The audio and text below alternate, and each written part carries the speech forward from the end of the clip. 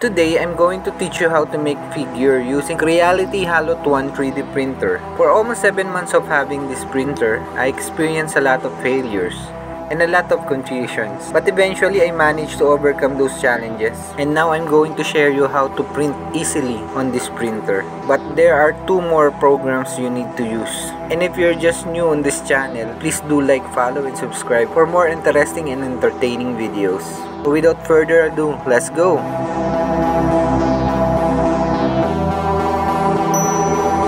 So if you know how to create 3D models or 3D characters, you have an edge here. But for those beginners and don't have any idea on how to create their own characters, you can go on these sites, codes3d.com or sketchfab.com. Some of the models here are free. Some of the models, you have to buy it. So for example, I have here a figure that some parts are missing. I'll try to create this missing part using a 3D software. By the way guys, I use Autodesk Maya, but I have a little knowledge in creating 3D characters, so bear with me. Okay, so we're done modeling this object. Let's jump into Cheeto Box. So if this is your first time to use the Cheeto Box, you need to go to the settings and choose the printer you are using to match the size in your CREALITY HALOT 1. Here at the upper left part, click and open your STL file to upload your 3D. So the first thing I'll do is to resize the 3D model. By the way, you can use all the tools here at the left side: move, rotate, scale, and mirror. Mostly I only use those 3: move, rotate, and scale. Let's bring in the ruler so we could accurately measure the size of the 3D to match the figure. By the way, I downloaded this ruler and I'll put the link below for you to download this. So I want to show that I have a spare part, so I just duplicated this object by clicking this. Now I uploaded again another object. One of my figure has a missing smoke pipe, so I just created this model, and of course I'll measure it again and duplicate this object. So I have a size variation. You'll just have to click the lock ratio to resize the figure on some certain parts. And now that's why I'm reserving this space. I have one more object to print. So this is Spore from Dragon Ball. So the first thing I'll do is to rotate this cut and find a better angle to be able to attach supports properly. And then I'll select all of them by pressing Ctrl Shift and left click. And now all of them are selected. You will go here, select the hollow, then set the thickness to 3mm, then click Start.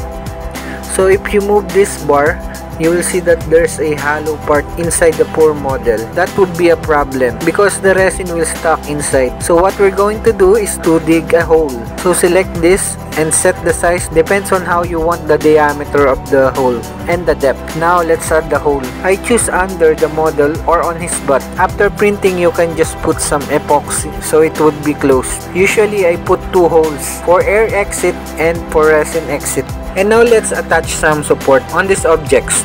Select them all and go to this icon at the top right. Here you can set them up manually, but usually I use the auto manual support option. Click this plus all button. Now go back to the settings tab. And now let's click the slice. Here you will see all the details of the output of your print.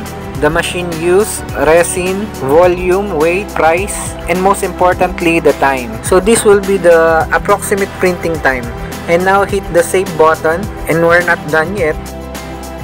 Now we'll use the second program, the UV tools. So let's jump on it. So here in UV tools, just drag your saved file from Cheeto Box and then wait until it loads up. Now if you drag down this control, you will see the process of how your figure will be printed. And this is how you will save your final file for printing. Go to File, Convert, and go to CREALITY CXDLP. And now the final file is ready. Now I saved my file on this USB. And let's go to our printer. First, let's loosen the screws of our printing plate. And then insert it on our printing machine. Lock the top screw. Once it's done, turn on your printer. Go to Settings, Z-axis movement, Leveling, then insert a plain paper under the plate so it will not scratch the LCD of your machine. Now tighten up the screws of your printing plate. After that, you can now remove the paper under it. Then hit the auto home to lift the printing plate. You can now insert the resin tab. Just tighten the screws. Then let's insert our USB. So here in our screen, click back, then File, Then choose the file you want to print. So as you see, this is a different file that I print. You'll see here the printing time and the layer count. Now let's pour our resin to our tub. Just be careful of this chemical because this is a toxic substance. Now you can hit the start button and put the cover on our machine to avoid bad odor and of course the light rays to pass through our resin. One eternity later. So our printing is done. Now we'll just wear gloves because we'll be holding this printed figure. Remove the cover of your machine. Loosen the top screw. Remove the plate and voila! Here's our final product. Now let's clean it with water and soak it on alcohol for 5 minutes. Then rinse it outdoor. I don't have a curing machine yet, so I let it dry on the sun for a day or two. So the good thing here is you can return the unused resin. Just pour it back in the bottle. Just make sure that you will use strainer. Now you can remove the supports and do a little bit of sanding and color your figure. Now we're done. Thank you for watching this video. For more interesting and entertaining videos, don't forget to like, follow, and subscribe our Facebook and YouTube channel. See you soon!